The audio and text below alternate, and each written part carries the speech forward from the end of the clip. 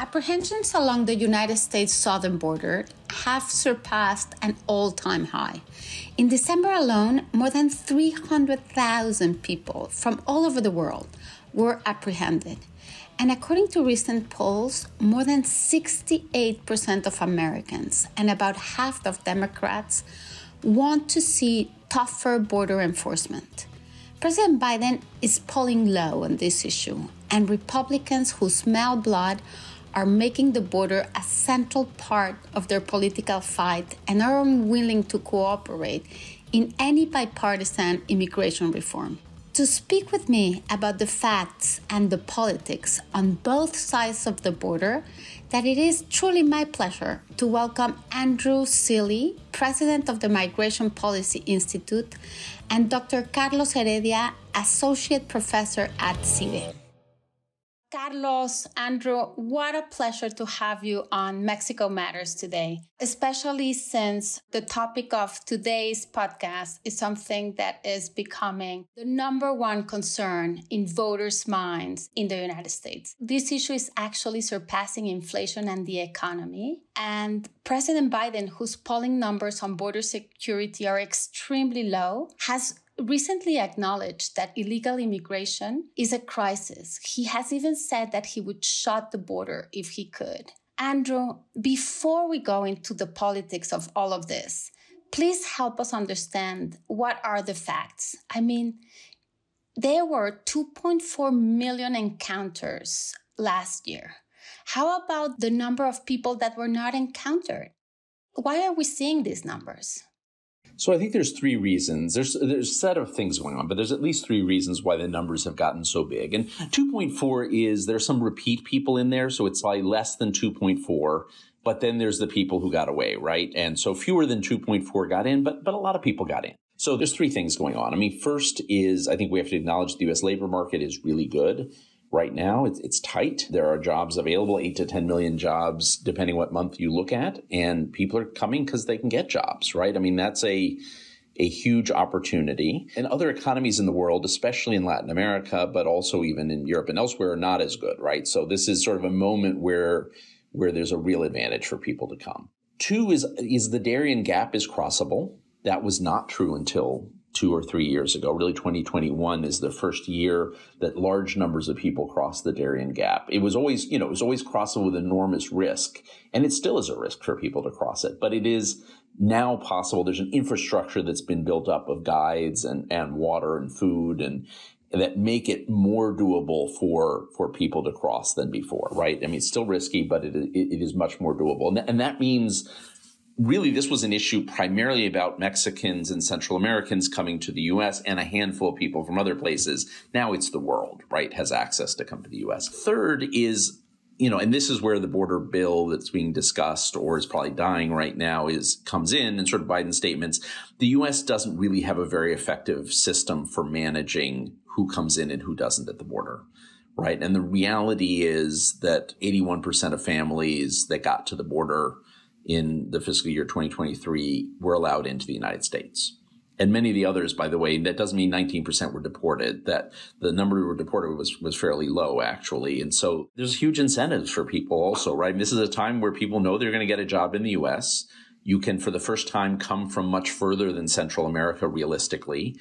And your chance of being turned away at the border is low, which means there's lots of other risks along the way, the Darien Gap, organized crime. But people's biggest fear, which is to be sent back to their homes after having paid a smuggler, or smugglers along the way and put money in and go back with debt, is less of a concern, right? Because there is a really good chance you're going to actually get into the U.S. at the end. And so you add those three in, and then a few other things. I would say the Venezuelan crisis is obviously another factor that was not there, where you have almost 7 million people now living in other parts of Latin America. The moment that people could cross the Darien Gap, a lot of them said, look, if I'm going to be living displaced outside my country, I'd rather be in the U.S. than Colombia or Ecuador. So there's other factors, but I would say those are the three big ones.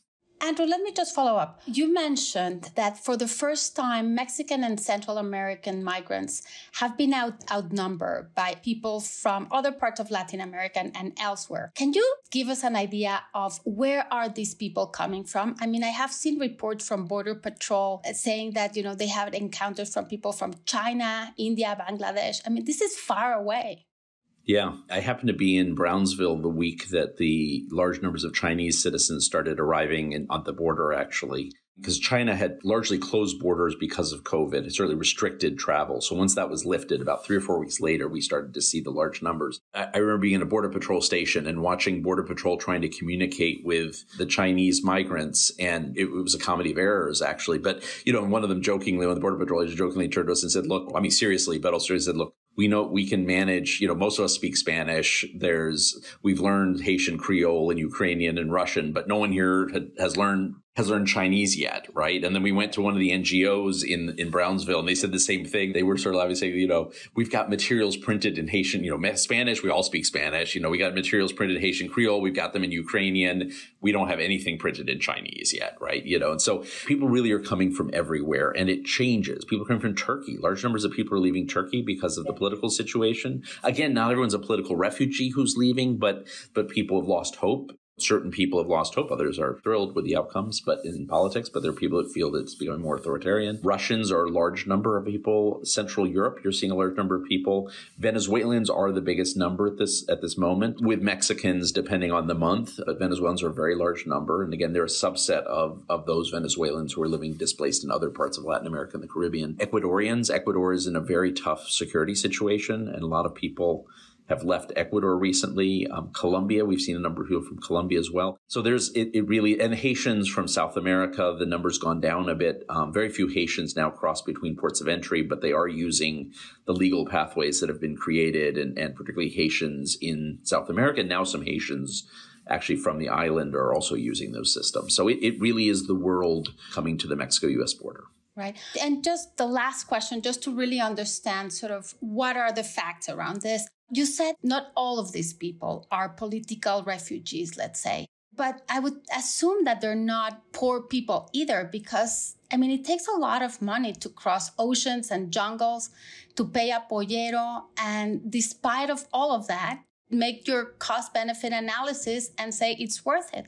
So what are the profiles of these people? It's everything. I have been at border points where the people coming across are clearly low income, mostly from Central America and Mexico, and have clearly been through really tough journeys. I've been at least one border crossing where, as my colleague turned to me and said, they have better shoes than we do, where this was a place where it was people coming from faraway places and were clearly middle class. There's a variety of people. And look, there are some people coming with who are political refugees. There are some people coming who are running away from either government oppression or governments that are unwilling or unable to keep gangs and organized crime groups from terrorizing their families. So there definitely are people who have protection needs arriving at the border. Because one of the things that makes this really complicated, right, is sorting out who are those people that need international protection from those who don't. Lots of people are coming for economic opportunity. Sometimes those are mixed. And it depends. The other thing that's happened is you have some people who are paying $60,000 to get from China or India and Nepal to the U.S. Those people are probably middle class, right, or above, right? And they're probably taking out loans, right? But they have some access to. You get people from Central America and Mexico often are hiring a smuggler from point to point, especially Guatemala and Mexico and El Salvador, which costs $10,000, $12,000, $15,000, depending where you're coming from. But they're getting that money mostly from relatives living in the U.S., right? Usually they're paying a quarter of it up front and they're getting the other 3/4 later, right? They will then pay back gradually. So there's a system set up so that even poor migrants can migrate, right? Because they don't have that kind of money, but the relatives in the U.S. give them the first $3,000 or $4,000, right, to be able to go. And then you have people who are doing a la carte smuggling. And there's lots of this, actually. A lot of the Venezuelans, for example, these are not the poorest Venezuelans that are coming, but they're what I would call the lower middle class, right? And the impoverished middle class. A lot of them were middle class, and then they've been living in Colombia and Ecuador and Peru and Chile, and they've become poor. But they've been able to come up with enough money that they're able to travel. But they're using smugglers a la carte so that, they're paying what you need to pay to get on a boat in Necoclí in Colombia, they're paying what you need to pay to get through the Darien. On the Panamanian side, they have to pay a fee in Nicaragua. There's a fee for the government and a fee for the person that takes you to the government office. Sometimes they'll pay to get across the Guatemala-Mexico border, not always. Sometimes they'll pay parts of Mexico, some not always. They're often following on WhatsApp or on Facebook. So they're doing a lot of this on their own, but then they pay in these, and then everyone has to pay to get into the U.S., right? Even if you're going to hand yourself in, you really do have to pay a smuggler to have the right to cross. And so, but what that's done is it's made it possible. I mean, there are some people who are clearly middle class who are coming, and you can see that Central Asians. There are some that really do check that box.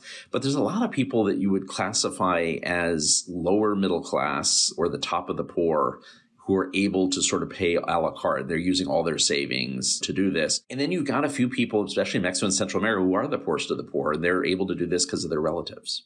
Yeah. Carlos, we speak and we hear a lot about, this migration crisis on the side of the United States. But honestly, we don't hear anything about what is the impact of all of these migrant flows on the Mexican side. I mean, if you had 2.4 encounters last year, I mean, all of these people went through Mexico, right? Many of them were actually returned to Mexico. Some are waiting on this side of the border. Can you please give us a picture as to what is happening in Mexico? What are the facts on this side? Well, thanks to Mexico Matters for the invite. A pleasure to share the panel with Andrew and Mariana, longtime friends. So three points. First, Mexico is the last country of transit to reach the United States for people from throughout the planet. So as Andrew correctly pointed out, people coming from Africa or from Uzbekistan, they are going to try to get across the Mexico-US border. So Mexico is the last country of transit. It's only an ever smaller percentage of the total migrant population that actually hail from Mexico. So that's to be taken into account. Second point, although at the end of the first decade of the 21st century, around 2010, people tended to believe that there was the cycle of undocumented migration from Mexico to the United States was over. It isn't over. In fact, it has been growing to a good extent. And correct me if I'm wrong, Andrew, but I think right now, the overall volume of Mexican undocumented migrants in all these encounters is about 23% of the total. It used to be much greater, but yes, Central American and Caribbean migration has grown very quickly, especially from Cuba, Venezuela, Nicaragua. So regardless of policies that supposedly were aimed to dissuade migration from Mexico, that hasn't worked. So for different reasons, for economic reasons, for wage gap differential, for opportunities, Mexicans continue to migrate to the United States. And the third reason is that you don't hear much about what happens inside Mexico because all the attention of the media in the United States is on the border, because the border has become a make or break issue for U.S. elections, much more so than in Mexico. But let's not be mistaken. There's a lot going on here. And only to go back a couple of years, we had a huge humanitarian crisis during the program that was called Remain in Mexico, the so-called Mexican Migration Protocol, that had over 70,000, that's 70,000 people wait in Mexico for a resolution of a U.S. court on whether they were allowed to enter the United States. And those people were basically abandoned.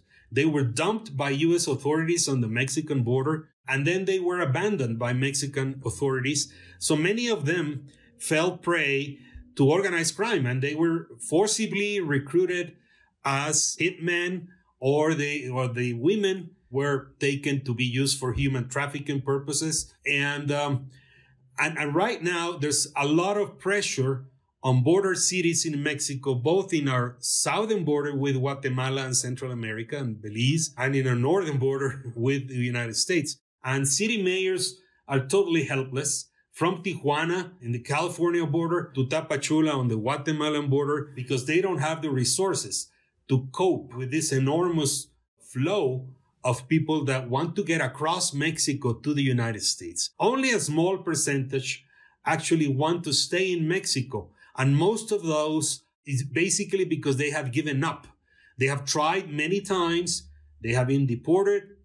They have been removed to Mexico. And even though they are not Mexican nationals, they would rather stay in Mexico than go back to a situation in which their lives may be in danger, like the case of Haiti or the case of Honduras, that have a very elevated level of violence. I can only imagine. I mean, if we have mayors in New York and Chicago that are really struggling to manage the influx of migrants, I can only imagine the impact that this is having in all communities throughout Mexico.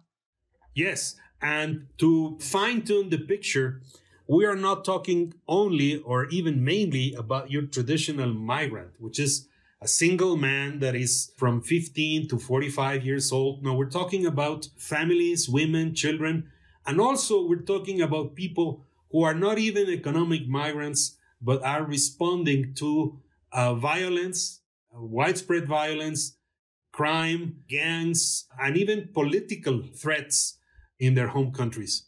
I was surprised the other day. I was at the Tijuana airport and I heard a lot of the airport workers were speaking Creole. So, and, I asked, and they're actually people from Haiti that are working now in Tijuana at the airport. So wow, I was really surprised.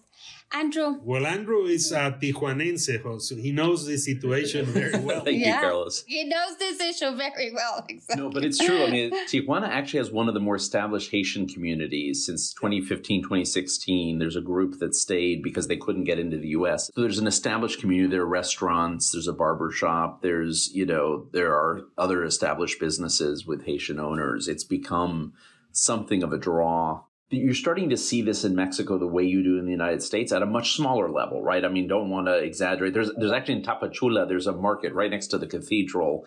I was just in Tapachula this summer. I've been there actually the last 3 summers, I guess. But the market is now moved right next to the cathedral, and it's an all Haitian market. It's all in Creole. All the signs are in Creole. It is right in the downtown of Tapachula. 2 doors down from the cathedral is a Salvadoran pupuseria, which I recommend highly, by the way. It's quite good, owned by a Salvadoran who stayed there, and all the workers are Salvadoran. And so there's the beginnings in the north and the south of Mexico. You begin to see Juarez Cubans, Tijuana Haitians, as well as others, as well as Central Americans and others. You see a lot of Venezuelans in the Riviera Maya and on the Caribbean coast because people who came from the tourism industry in Venezuela have moved in there. Mexico City, I mean, one of the more unusual ones, which I haven't seen with my eyes, but a friend of mine who's doing a film on the Chinampas, on this traditional agriculture in the south of Mexico City, and still rural area in the south of Mexico City, tells me that a lot of the workforce is Haitian because the children of these traditional indigenous farmers have gotten jobs in the city. And so the people that have come in who know agriculture are Haitians. And so you have this traditional agricultural society that is still governed by an ancestral form of doing farming, but they're teaching it to the next generation who are Haitian. So this is happening, it's not the same as the US yet, but you're starting to see pieces of this in parts of Mexico. Yeah, it's very interesting. Andrew, let's talk now about that bill. Right? The bill that was in the Senate, regardless of whether or not it will pass or not pass, what's in there and what is your take on it? The main 2 things in the bill are creating a different asylum screening process at the border. So there is a requirement to screen people at the border or within the first 90 days. And that there's a higher standard to meet for the screening. And the second is a lot of resources for the agencies that operate at the border. There's also a provision in there that when the numbers get to 4,000 or 5,000, there's discretion at 4,000, a requirement at 5,000, to stop taking asylum applications and return people to Mexico. That's something actually that would have to be negotiated with Mexico, by the way, even if it's in U.S. law. But, it's in the bill if this bill were to be passed. Those, I would say, are the main aspects. There's some other pieces in there. There's actually something for Afghans to get a pathway to citizenship, for the children of certain visa holders to get a pathway to citizenship. There's some new visas. There's other things. But it really is primarily around that screening process for asylum. And this goes back to what we were talking about earlier. I mean, this will not solve people coming to the border. It will, however, one of the draws has been, and look, the reason it doesn't solve the fact that you have a lot of displaced people in the hemisphere. It doesn't solve the fact that you have lots of jobs in the U.S. and people know they can get jobs. It does solve the other piece of this, or at least it begins to address it, which is the fact that the U.S. really has no clear system for figuring out who is a refugee and who isn't when they arrive at the border. And the default has been, because they don't really have the human power, they don't have the workforce, the resources, or the systems in place, is what they're doing is letting most people go and then apply for asylum when they get to where they are, right? And so most people are getting what's called a notice to appear, which is a notice to appear at some future date, usually several years down the road, at an immigration facility to state your case. But it is essentially a pass into the country. And so this is trying to limit that. It's what Trump always calls catch and release, which is not wrong. Actually, it is what's happening with most people. And again, as I say, I don't think it would solve the other two factors. You're going to have a huge draw for people to come to the U.S. You're going to have a huge push factor for people to leave places in Latin America. But there certainly has been an added incentive for people to go because they are less worried about being sent back if they can make it to the border. Andrew, before I dig deeper into what is needed, let me just ask Carlos one thing, especially because, as you mentioned, an important part of this agreement would accelerate the deportation, right? How many non-Mexican deported migrants could Mexico accept? Carlos, if it is my understanding, am I right to say that no other country accepts citizens that are not their own nationals? Should we? No, I don't think we should. We could say, that for humanitarian reason, where else are they going to go? But then again, with the track record that we have of abandoning those migrants to the hands of organized crime, I don't think the Mexican government should accept again to take foreigners that are not Mexican nationals, because they're not going to take care of them, even though that has been promised over and over. And the United States government will once again, if it hasn't already requested that from Mexico. The Mexican government does not have neither the will nor the resources to take care of those people. Andrew, okay. Some of the measures that were taken during the Trump administration, you mentioned the Remain in Mexico program. Separating families from their children, banning the entrance of certain nationalities completely. They were not humane and were greatly criticized, but a lot of people also say that they were actually effective. Regardless of what Democrats and Republicans want, what can the U.S. do to regain control of its border and to have an orderly, humane immigration process that would not just rely on Mexico? So Republicans tend to overshoot by being extreme in the measures to keep people out. And Democrats tend to underestimate how much a lack of control and a perception of loss of control of the border is political poison, right? They both sort of overshoot in different directions here. What polls tell us is the American public believes that immigration is good. There's 20% of the population, give or take, depending on the poll you look at, who doesn't like immigrants at all, right? Feels the country's changing too fast, that they're being displaced, mostly white, not entirely, but mostly white. And there's no question there's that deep undercurrent of fear and racism against immigrants, right? Particularly Latin American immigrants and some Asian immigrants. But most Americans are somewhere in the middle where they actually think immigration's pretty good for the country, but they also are worried about the loss of control at the border, right? In the sense that there's not an orderly process in how people come in. And it's not just it's not just people who don't understand immigration. You're starting to hear this now from people who are undocumented saying, why are these people getting essentially a piece of paper that allows them to come in the country when I've been undocumented for 30 years here. Why I waited for a visa for 5 years, or I waited for a visa for my spouse, and these people are suddenly getting 2-year parole, right? So the grumbling is not just anti-immigrant. Some of it is just this sort of lack of process, right? And when it's 2 million people, we have probably about 2.5 million people, 2 to 2.5 million people that come into the legal immigration system every year. If you discount tourists and short-term stays for business, you get to about 2 or 2.5 million people that come in for work, for family reunification, for seasonal work, and for education. And now it's about 2 million people, maybe slightly less with admission, that have come into the country through the border a year, the last 2 years. And so it suddenly starts, when it was a smaller number, people grumbled, right? But now it's starting to look like a bigger part of our immigration system. So I think there's 3 things that need to happen. I mean, one is the one thing that this bill addresses, which is an orderly system at the border. Right now, the screening process for asylum is very limited. It's a low bar, and that was intentional because when very few people applied for asylum, the idea was to have sort of a wide berth. But it doesn't work well when you have hundreds of thousands of people applying for asylum in a year, right? So one is, and you have to resource the agencies. You have to make tough decisions about who gets to come in and who gets returned. I mean, that's one set. It's sort of the enforcement side, right? There is a need to actually reform the asylum system. This bill begins to address that. The other thing that's happened now with the asylum system is not...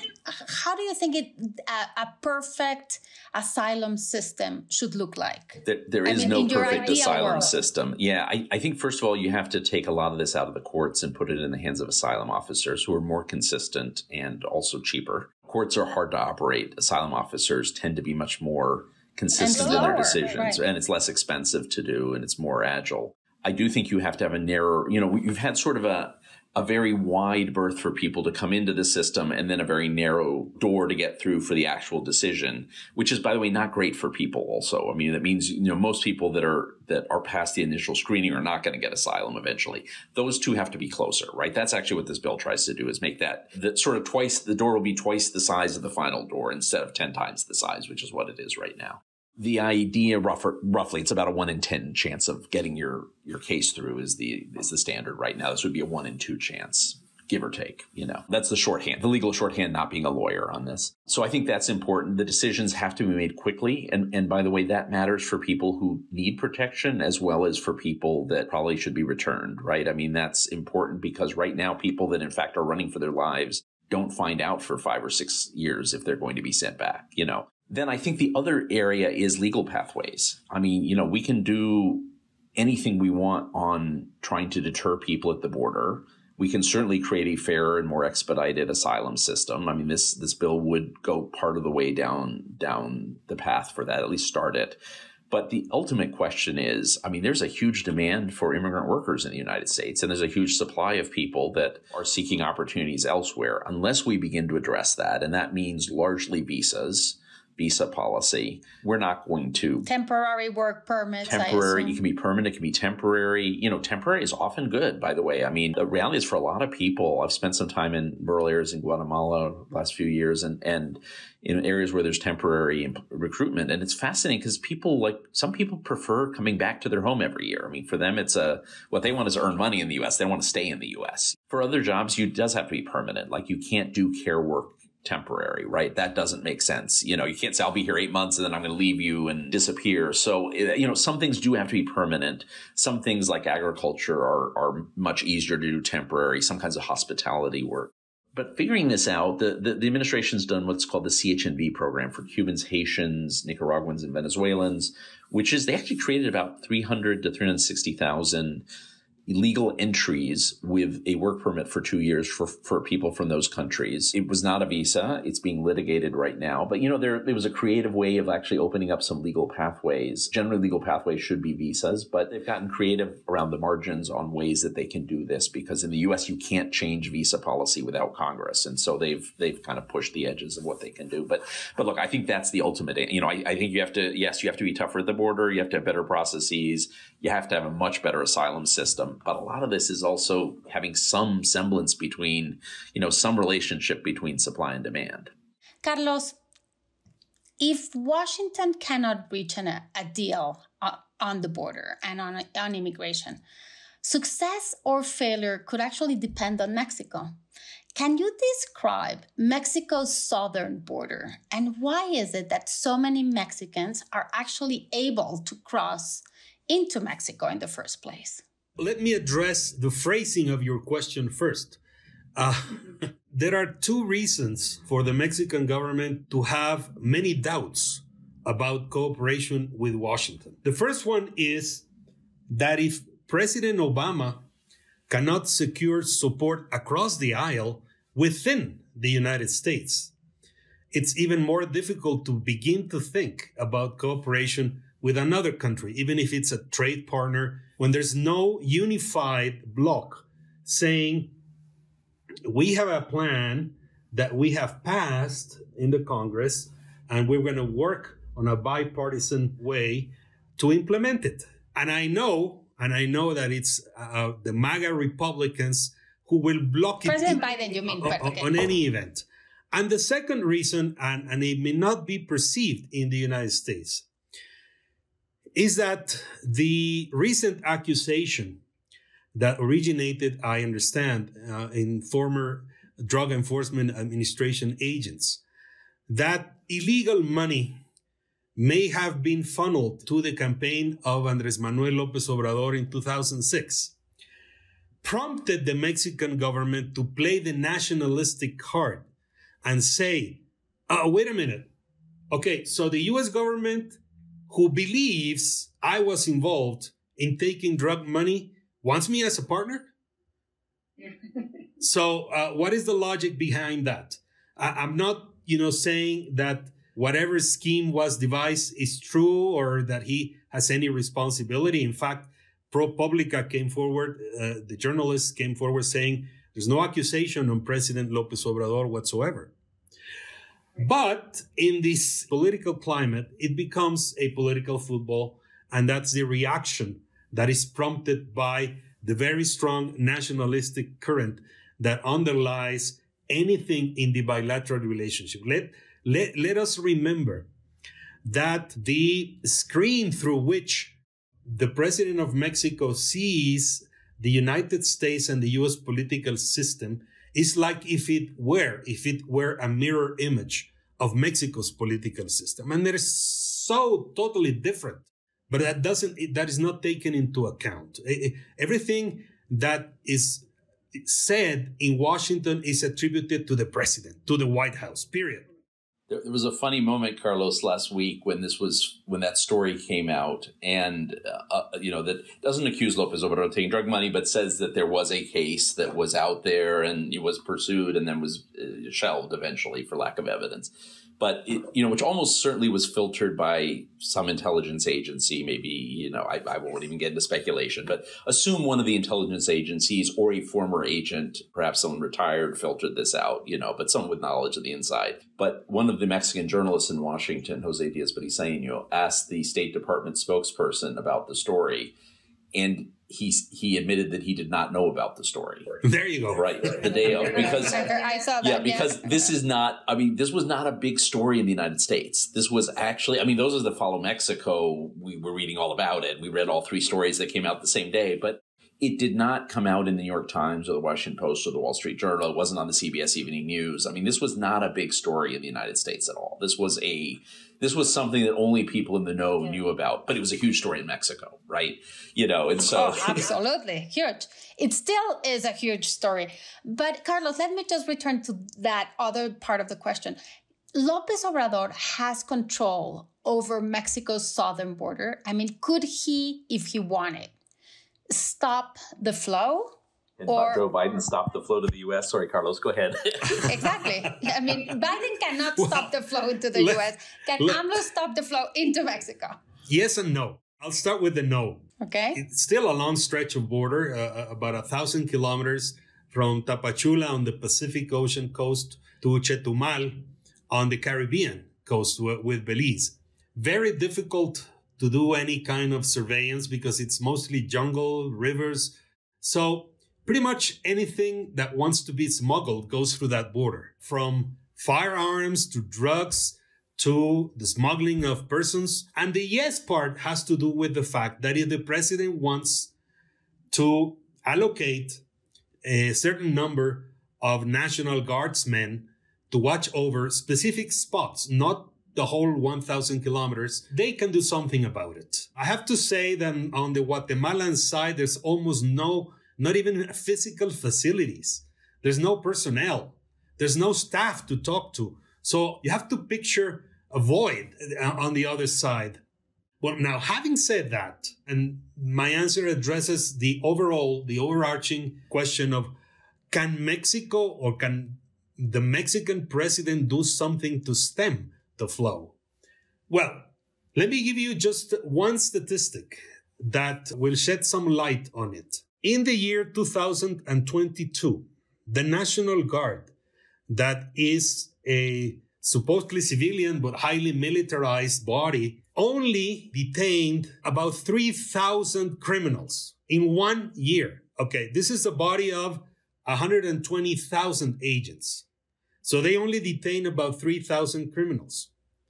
In the same year, in the same 12 months, they captured 180,000 undocumented migrants, 60 times plus. But I have to say, for the benefit of our U.S. auditorium, that undocumented migrants who come into Mexico with no papers are not criminals. So it is not a crime to go across the Mexican border without papers. It's still an administrative issue. So it becomes complicated when they're looked upon as criminals and say, oh, these criminals want to enter the United States. They are not criminals. So actually, the National Guardsmen have no grounds detaining them because they have not committed a crime. And sometimes it's difficult to understand because the legal framework in the United States is completely different. It's different, yeah. Yes. Yeah. So, very different. Having said that, can the Mexican National Guard redirect or temporarily stop the flow of migrants? Yes, for limited territory and a limited period of time. Can they do it totally? Can they seal the border? No, they cannot. As Andrew has pointed out, this is an issue that has to be managed. There's no magic wand. There's no silver bullet to solve it, even less overnight. Andrew, let me ask you one question. Going back to the repatriation agreements. If the United States does not have agreements with Venezuela, Cuba, Haiti, Nicaragua, and thus you guys need Mexico, why give so much power to Mexico? Why couldn't just the U.S. establish your own avenues with these countries? So the U.S. does return some migrants to Cuba and Nicaragua, but it's episodic. Okay. But it's episodic. It's not, I mean, Cuba's recent. Cuba's since, I think, May last year or June. I can't quite remember. But it's not a large number. Nicaragua is there's a flight every couple weeks from what I understand. But again, it's episodic. I mean, these are all parts of larger negotiations. And those countries use this as to get other concessions that they want, right? And then Venezuela had started to take back flights of Venezuelan nationals who were deported from the U.S. But the deal that was struck between the U.S. and Venezuela, which was a broader deal around oil and gold, about taking off U.S. sanctions in return for democratic gains in Venezuela, gains for the democratic process, seems to be breaking down. Yeah. And so, ask Machado. Yeah. So, I mean, Venezuela has now indicated they probably won't take flights. Mexico has expressed a willingness, the Mexican government, to take up to 1,000 people a day. And this was carefully calibrated, 30,000 people a month that could be sent back of those four nationalities. The fourth one is Haitians, actually, who can be repatriated, but there was an understanding that neither Mexico nor the U.S. wants to send them to Haiti. Those four nationalities, in return for the U.S. taking 30,000 people from those four nationalities legally in each month, right, which is the CHNB program. In reality, it's never really happened. It's logistically hard. There are a few people from those foreign nationalities, a few hundred, probably a few thousand a month, a few hundred a week, that do get returned to Mexico, but it hasn't been large numbers. But look, that's going to be a big issue. I mean, it's going to be a big issue because you don't need to deport, to have some deterrence. You don't need to deport everyone who comes across the border, but there has to be some credible possibility. And for people from those nationalities, there's not a lot of that, actually. That said, Cubans and Haitians, frankly, do not cross between ports of entry anymore. They have been very good about using the legal pathways that exist, both the ports of entry and the CHNV program. Nicaraguans, there are very few that cross between ports of entry, slightly more than Cubans and Haitians. The group that has not used the legal pathways are Venezuelans, and I suspect they're less likely to have passports. They're less likely to have someone that can sponsor them, which is the requirement for the CHNV program. And there are just a lot of them. Venezuelans, when you've got that many millions of Venezuelans displaced living in other countries who have never quite, they're not necessarily badly treated in other countries. Many countries in Latin America have really gone out of their way to give legal status and access to education and healthcare to Venezuelans. But obviously the conditions on the ground are not what they would hope. And you have a lot of people who are starting their lives over and don't see how they'll ever get back to where they were living in Colombia and Ecuador and Peru and other countries. And so there's a lot of them for whom the U.S. is an attractive destination. They'd rather be undocumented in the U.S., because they know they can make money and send remittances back to their family members in Venezuela than stay poor, even if they're legal in one of the other countries. And it's a rational decision many of us would make. I'm very glad you mentioned remittances. Carlos, in all honesty, do you think that the leadership of countries like Venezuela, Cuba, others are gaming the system? I mean, don't they have a big motivation, not only to export and expel the people that are obviously not happy with their own regime, and even better, right? Sort of once gone, these people send billions in remittances back to their families at home. I mean, Mexicans, for example, last year sent more than $60 billion. That is more than our oil exports. And AMLO, our president, is actually claiming it as a victory. What is your take on this? It is more often the case than not that governments use migrants as a bargaining chip. So yes, they are gaming the system. And so is Mexico, and so is the United States. Migrants are used as a political football, again, depending on whether it's election season or I'm going to negotiate something else with you. So the answer is yes. Now, on remittances, it's exactly as you picture it. The inflow of remittances to Mexico is between 3 and 4% of GDP. But in the cases of countries like El Salvador, Honduras, it's about 1/4, about 25% of GDP. So it's a vital flow to the everyday lives of millions of people. It may not look as very big when you say 3-4%, but in states of the historic migration to the United States, like Michoacán, Guanajuato, Jalisco, Zacatecas, that is established over a century, it is absolutely essential. But I'd like to add something related to the bilateral negotiation on what Mexico can do or not do and what the United States exactly wants from Mexico. I think the president of Mexico, AMLO, has mastered the game. And he knows that to a good extent, the possible, maybe unlikely, but possible re-election of President Biden is to a good extent in his hands. So he knows how to play the system. And Biden sends envoys every once in a while. And what really struck me was during this last visit of White House National Security Advisor Elizabeth Sherwood Randall, the proposal that AMLO put on the table was 10 points that are totally unrelated to the Mexico-U.S. border. I mean, they discuss the Cuban embargo, and they discuss sanctions in Venezuela, yes. And they discuss, investment for development in the hemisphere and things like that. And they do not address the issue at the border, which indicates that it's going to be a long, hot summer. Well, it tells you something underlying about the relationship, which is, immigration at the border has become, and not immigration generally, but the border has become a hot topic in the U.S. It's a really political topic. It's one of the top topics in the country. It is not in Mexico. it matters to people in the northern and southern border. There is a bit of a pushback because of the large numbers of people coming through, and the caravans were very visible.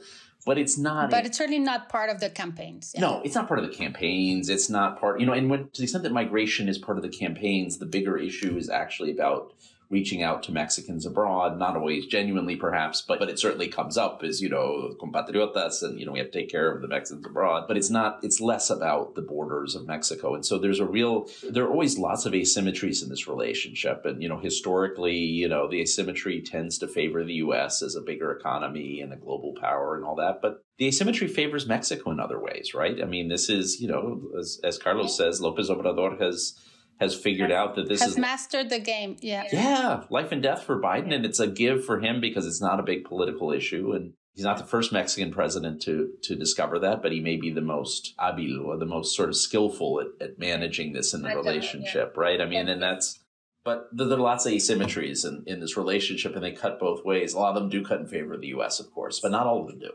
Unfortunately, I think we could keep having this conversation, and we haven't touched upon drugs and drug cartels, but we have come to the end of this podcast. So I will invite you both next time to continue this conversation. Thank you so, so much. And I fully agree with you. I mean, whomever wins in the next presidential election in both countries, the truth is that we're going to have to cooperate in order to allow this issue to improve, if only a little bit. Thank you so much, Carlos, Andrew. It's been a pleasure. Thank you, Mariana. And Carlos, good friend. Good to see you. My pleasure. Take care.